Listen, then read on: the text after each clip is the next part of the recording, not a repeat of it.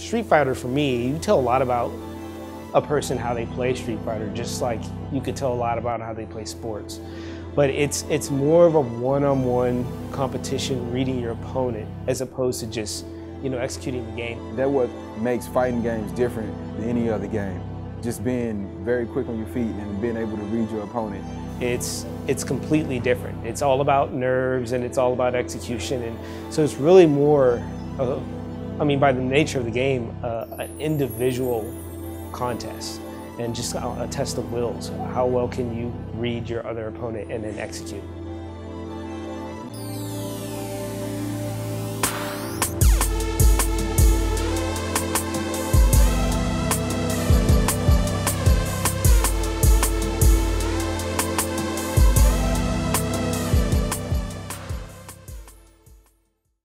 My name is Reginald Jeffrey.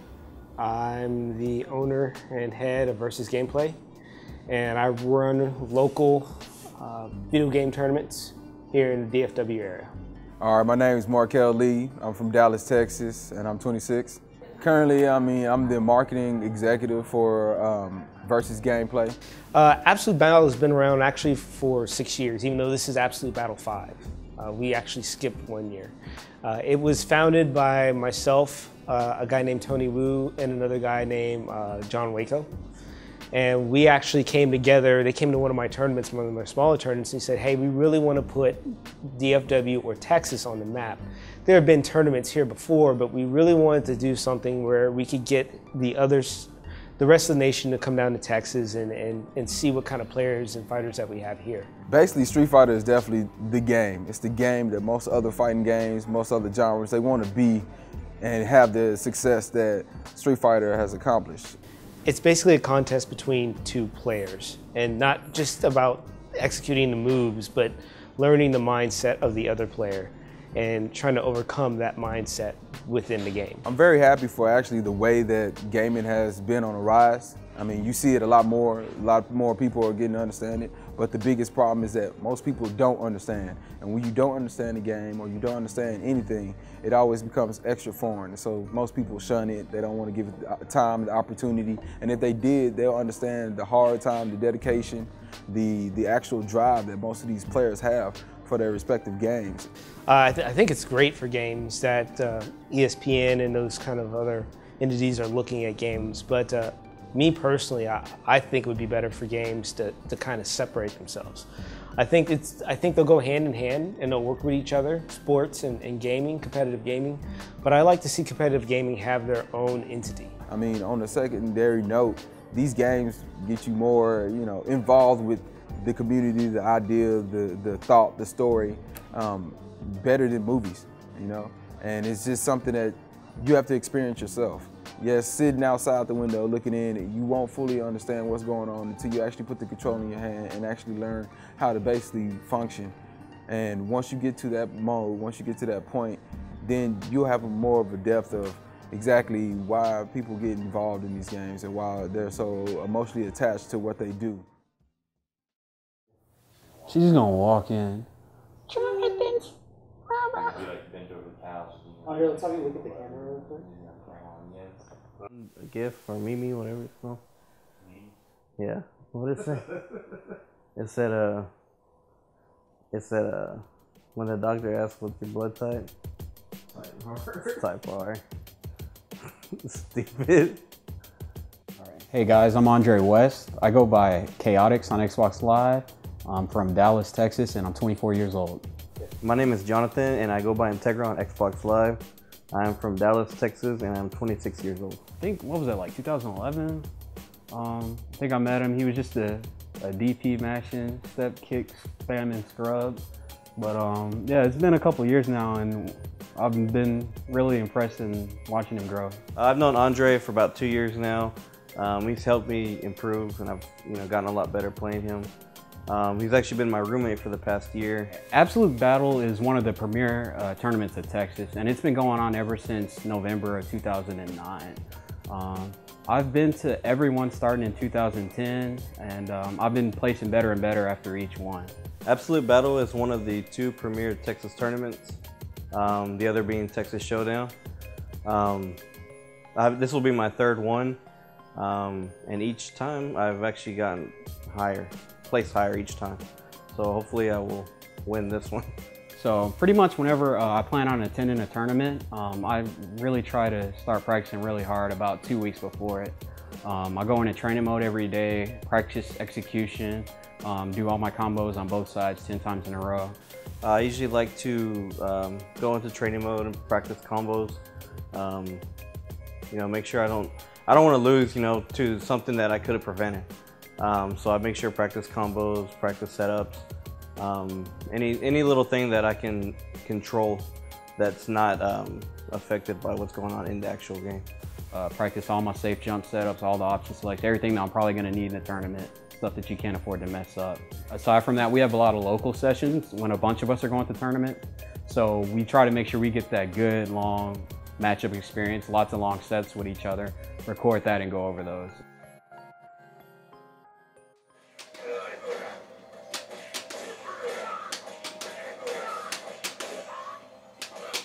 Hey, my name is Joseph Love. I'm 25 and I'm from Dallas, Texas. Well, Street Fighter in general is a fighting game, generally 2D fighting game made by Capcom. Street Fighter to me is a game where strategy and anticipation, reaction, all come together in one culmination, and using your character, you utilize all of those aspects to try to defeat your opponent. Well, I've been playing fighting games casually pretty much my entire life, ever since I was about 5-6 years old. I got into it professionally about 5 years ago. I started playing online through PSN, Xbox Live on Street Fighter 4. Found the local community, and competitive wise, just decided to get up in there and play my best and meet new people and try to beat as many people as I could. I do see the stigma of how people view us as, kind of like an underground scene, a scene where, our game isn't as important as, say sports, NFL, NBA, stuff like that, especially with the Dota and ESPN thing. I can definitely see why people would be turned off that. But I think if people look deep down more inside our community and how we interact with each other, how hard it is to get at a decent level at this game and get to an expert level at this game, and realize the thought process it takes, the strategy it takes, the reactions it takes. I think people would, if they could understand that feeling of going through the game, I think they would understand more of why. And we're on the cusp of becoming a competitive gaming force that honestly could rival like big leagues like that. My outlook on this absolute battle, I feel like I can do very strongly. I feel like I'm a very strong player. If I put time to practice and the thought process into doing well at the tournament, I feel like I will do well. There's a lot of big players coming, a lot of players I've been itching to play, a lot of rivalries and etc. But I feel like at my best level that I can take all of them and definitely can take the tournament.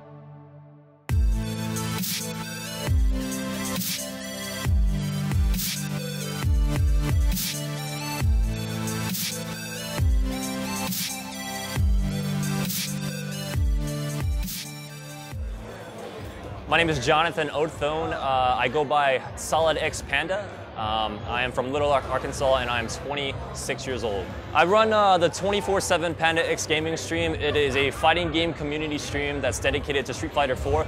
I also travel around to events and whatnot.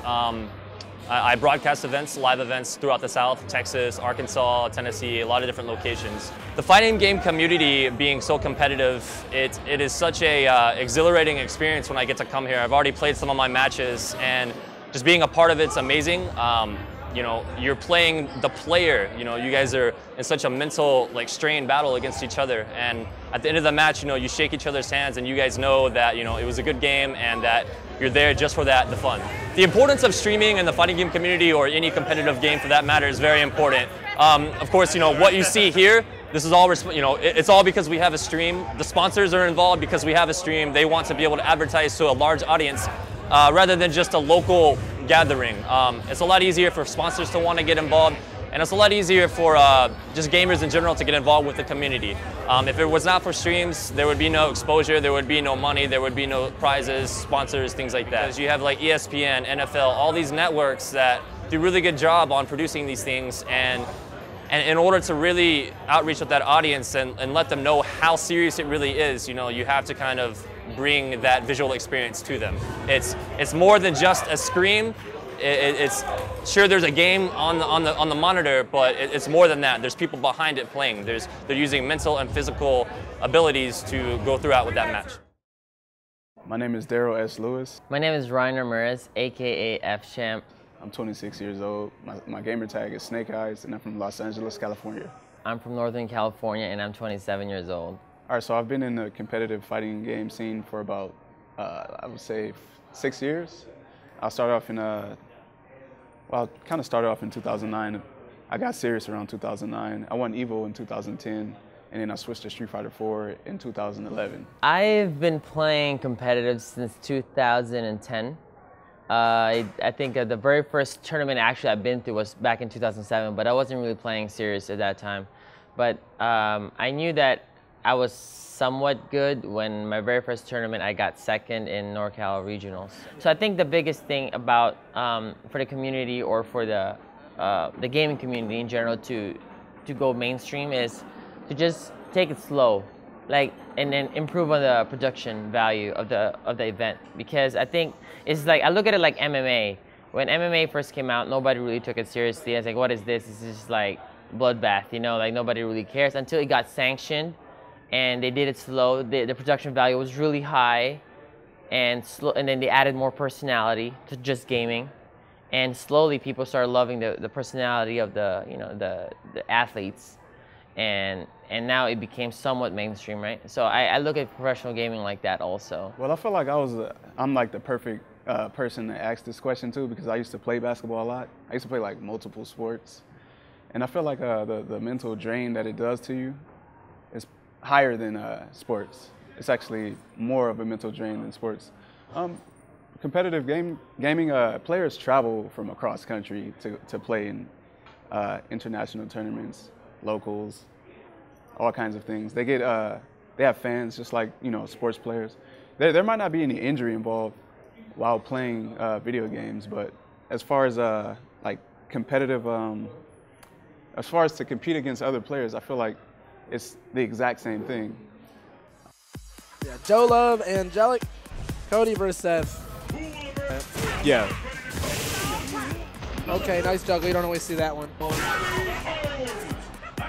Joe Love takes the first match. This will kill. So yeah. No big. And wow, Angelic takes game 2. I respect that. The wrong punish is really costing him so bad right now. Yeah, he's lost. And that was his game to win and just thrown away. But Joe Love is now up there. I'm not too sure how well Integra knows this matchup, especially with Ken. Ooh, oh, that was really good. What? That was very good. Nice. That was nice. That's it. Good stuff to Integra. And here we go. Chaotix with the summer, you know, Malibu Dudley. Chaotix is basically got Chuvy on the ropes. Chuvy doesn't know what he want to do. Yeah, he's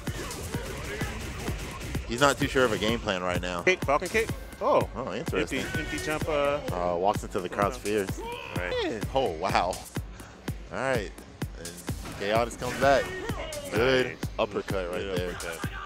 All right, well, I'm feeling kind of winded right now. I just won a match on stream against Angelic from Arizona.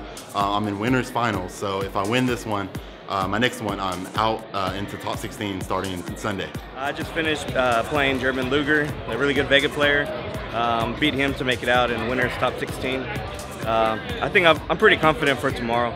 All right, so tomorrow, I'm not too sure who I play next. I made it out in winners, so I think there's 8 people left in winners, but I think it's good that I'm taking a little break before going into it, at least a day before, so I can kind of, you know, prepare myself and get ready. Hey guys, and we are back here at Absolute Battle in Dallas, Texas. So let's see what we got. All right. They're getting right into it. See, I told you. See, look at that. I told you. You know Dudley's gonna win. There it is. Oh, nice DP. Wake up, DP reversal. Oh, goes to the overhead block. Ooh, nice fake step kick. UK versus US. Look at that. There goes the stun. Oh, another one. DP. Yes, sir. Pretty much what just happened, I lost to Integra in top 16, my roommate. It was Kim versus Dudley. It's kind of a rough matchup, but I made some mistakes that kind of lost me the game. Had some execution errors and just some bad decisions. Well, he's my roommate, so I play him quite often.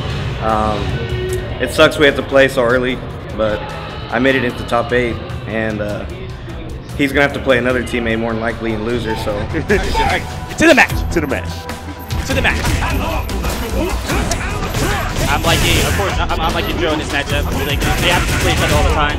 Now these guys play all the time, so it's not character versus character, it's player versus player. Yes, keep going. Give him another one. Not like this. Oh, not like this, yo. Pack it up. Pack it up. Pack it up. It's over it. Pack it up. GG. Ooh. And Joe Tayson. GG. Hey guys, VGP Joe Love here. Just finished my match, top 16 match in losers against TWG Arthur. I used to play with him a lot. Me and him go back and forth. He taught me actually how to play the game. So I took note of some bad habits of his and was able to capitalize, get some big damage. And now I'm sitting in top 8 losers now. So hopefully I can make my way forward and beat everybody in my way. And we've got a match here, 2 brothers from the same team. What we're going to see with this match is 2 players that play each other all the time, so they know what each other are going to do. Yeah, same thing for the Arthur matchup. Right. It's going to be a slow-paced game. You're not going to see each other mauling each other. They're just going to be playing very cautious.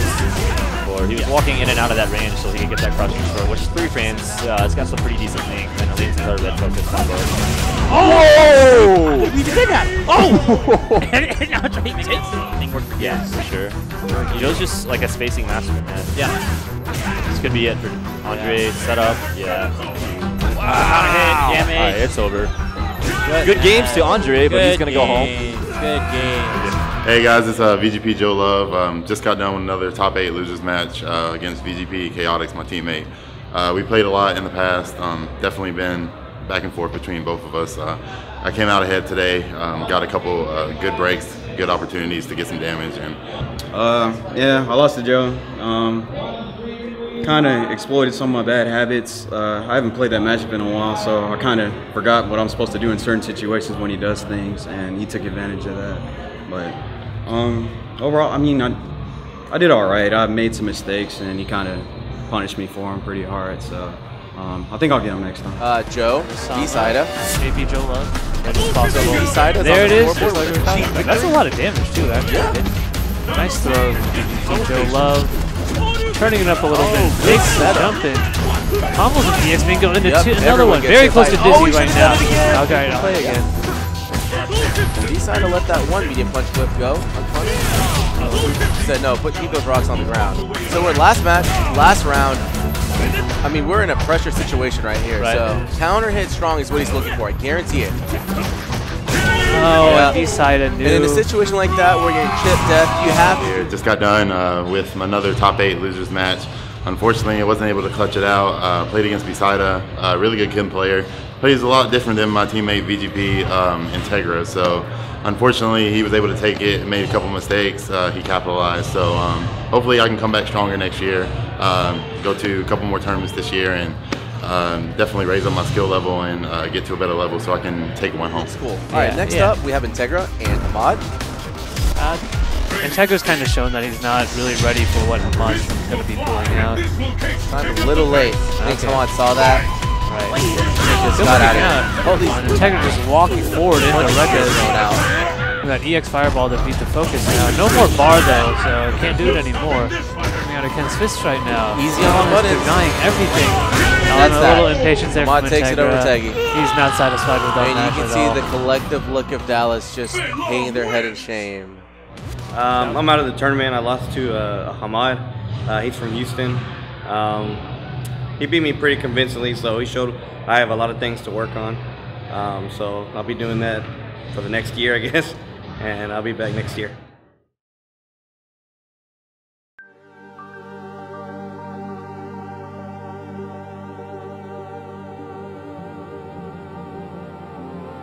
How would I get the average person to give competitive gaming a chance? I mean, these people, I tell them that these people work really hard. They put a lot of effort into doing well and competing at the highest level. And, you know, just watching that, getting to experience that, getting to see the emotions of the players when they're actually playing the matches and stuff, I feel like that could help convince some people. They would be able to see, you know, just how much work they're putting into this just to be successful. Honestly, I mean, the biggest thing is just telling people to give it a chance. Most people don't give it a chance, and if you have the opportunity to actually, you know, sit down and learn these games and actually play a few and see what's going on, then you kind of have more of an understanding. I'm not saying for you to be the best of the best, but to actually understand how these games can get you involved. Street Fighter 4 is like a story, you know what I mean? Like, the way the round starts off, it just slowly progresses into the end factor. Where I wasn't gifted to be very athletic, so video games was the only thing for me to be basically feed my competitive nature. Coaches, they set plays to anticipate what the opponent's defense is doing, and vice versa.